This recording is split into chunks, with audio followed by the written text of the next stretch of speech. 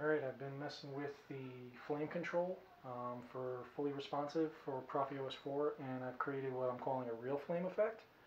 So you'll see why in a second. But this version uses BladeAngle to control not only the speed of the blade, but also the size of the flame. So it's got a orange to red mix to make it look more like real fire. And when this blade is pointing straight up, you'll get the fastest speed of the flame. Then, as you turn this blade down, the fire will slow, but as you get below horizontal, it'll also start to shrink.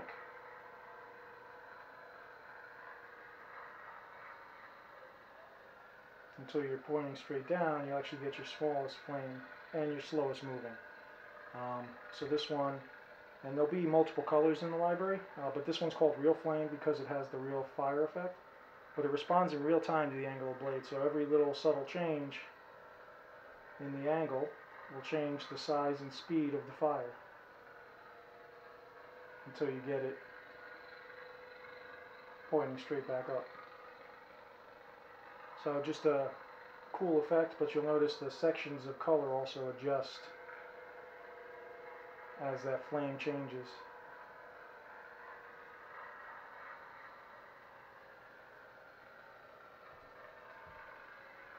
And then this has some of the effects already in it, so it'll have a blast, it'll have a clash, and they're all responsive, so depending on the angle of the blade. And then what happens with the smaller blade is they actually adjust as well, so they'll stay within the area of the flame. You get melt, of course, which is also responsive.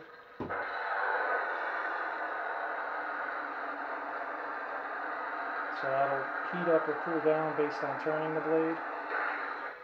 And then you get the localized lockup.